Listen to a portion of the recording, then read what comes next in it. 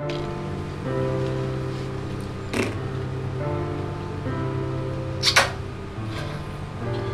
going on, world? It's your boy Jay Twice. We in the building here. We are continuing the Remember the Horse Week. I'm sitting here with one of my daughters here, Olivia. She's as bright as you can be, as you can see. But just to, you know, put a different face on these video blogs as they come through. As they come through, I'm gonna be reading them off. We got a couple of responses from people, and I'm gonna read one.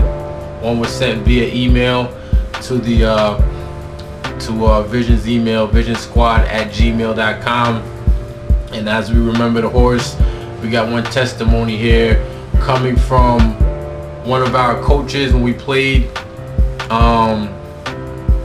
in college together. He was an assistant coach. His name is GORE.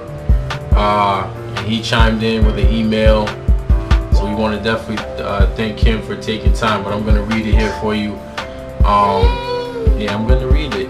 Alright, and it goes like this.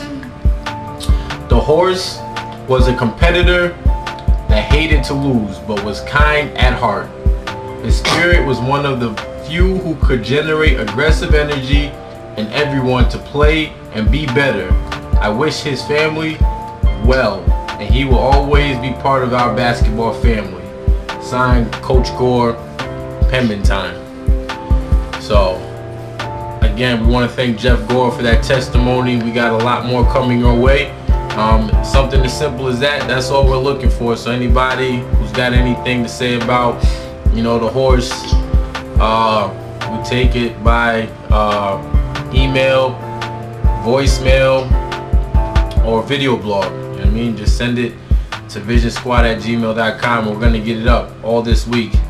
From today marks the 5th anniversary of his death, and we're gonna rock on till his birthday, which is the 3rd of September.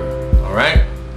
Again, we want to thank GORE for chiming in for Horse Week, and again, shout out, rest in peace to the boy Horse. That's right. We want in B team.